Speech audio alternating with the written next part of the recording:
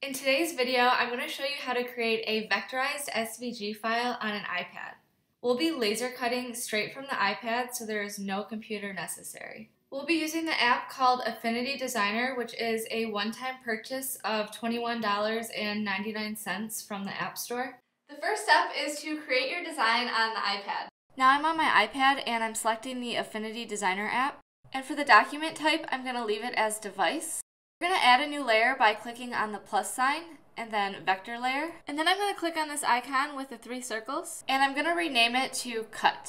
Now I'm going to create all the parts of the design that I want the Glowforge to cut on this layer. I'm going to come over here to the toolbar on the left hand side and select the brush tool.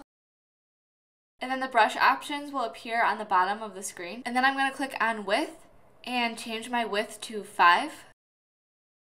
Click on the stroke icon and then move the red bar all the way over to the right. And now I'm just going to start drawing. Now to edit the shape of a brush stroke, we're going to want to double tap it with the select tool. And the select tool is on the toolbar on the left hand side and it's the very top icon. And then double tap on the stroke.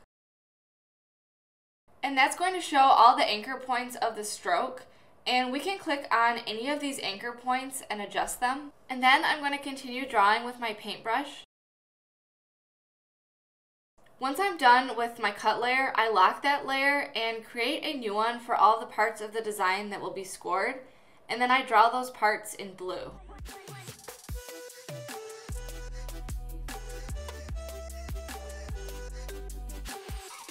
Now I've locked the other 2 layers and I'm creating a new layer for the engraved part.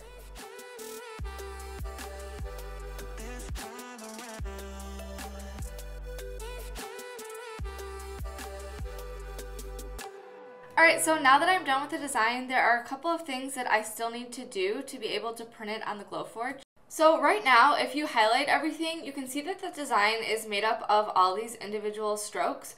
So what we need to do is outline the strokes and then combine them into shapes. So I'm going to do that layer by layer. I'm going to open up my layers panel and I'm going to lock every layer except the cut layer because that's the one that I'm going to start with. I'm going to go up to the top left and click on the icon with the 3 dots and then under operations choose expand stroke. And then I'm going to click on that same icon again, and then under geometry, choose add. Now if I zoom in, you can see that all those different strokes were combined into one solid shape. And now I'm going to repeat those steps with the score layer and the engrave layer.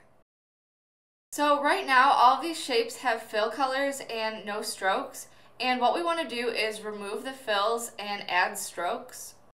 I'm dragging and selecting my design and then I'm going over here to the toolbar on the right and I'm going to click on the black circle at the top and the circle at the front is the fill color and the circle in the back is the stroke color. So I'm dragging the fill color to the back and that flips it. So now there is stroke and no fill. Now I'm going to repeat those steps with the other 2 layers. As you can see, there is now these double lines, and that's not good for a laser cutter file because the laser cutter will just go over everything twice.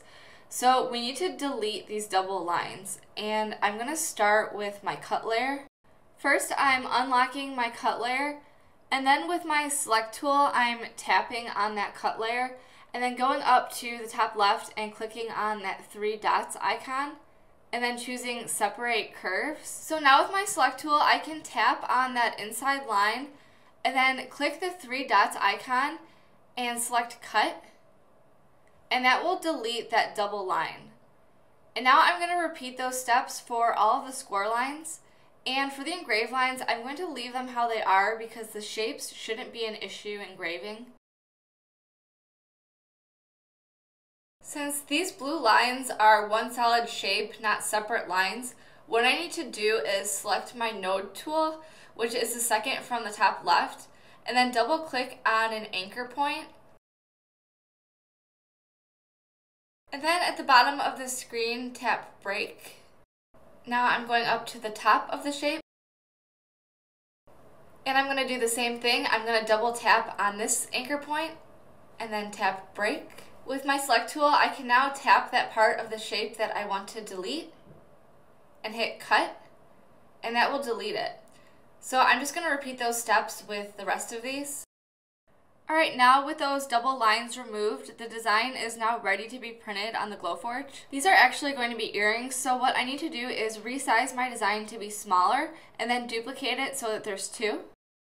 Once you're done with the design, you'll want to export the file as an SVG and then upload it to the Glowforge app for printing, and we can do that all straight from the iPad. Go to the top left and click on this icon that looks like a document with 3 dots and click export. And then I'm going to leave SVG selected, and I'm going to click on the file name and rename it. And then I'm going to leave the rest of these settings the same and click OK. And then I'm going to click Save in the top right. Okay, so now I need to open the Glowforge software, so I'm going to open up my browser and then go to app.glowforge.com. And then I'm clicking on New Design in the top left. And then I'm choosing Medium Maple Hardwood. And now I'm hitting the blue plus sign at the top and then Upload and then Browse. And now I'm just selecting the file that we just created.